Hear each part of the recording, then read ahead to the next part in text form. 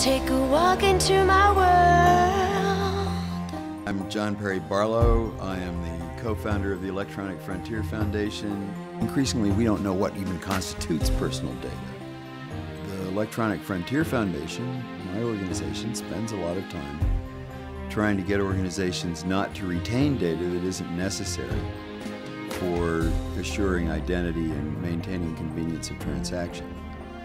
But that's getting to be very difficult to do because people actually want to have as much convenience of transaction as they can have, which means they're perfectly willing to allow organizations to go ahead and retain their data.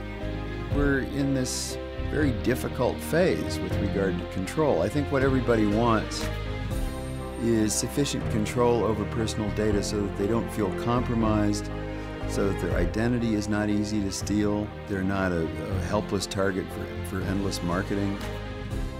The internet ultimately is a nervous system for an organism that's in the process of being born. And just like the cells in the body, every human being is part of that organism, and our data are not merely our own. They may be part of the collective. Information is what you get when a human mind has taken a look at data and found it meaningful in some way and relevant. And the idea of crowdsourcing data exploration in a way that is assisted by machinery has become, I think, what a lot of people are looking at as being the future. And I just assume that knowledge is ultimately a good thing to have. I can't imagine there's an industry that wouldn't do well to have more knowledge. I just want to see what happens if we start bouncing our minds off the reality around us.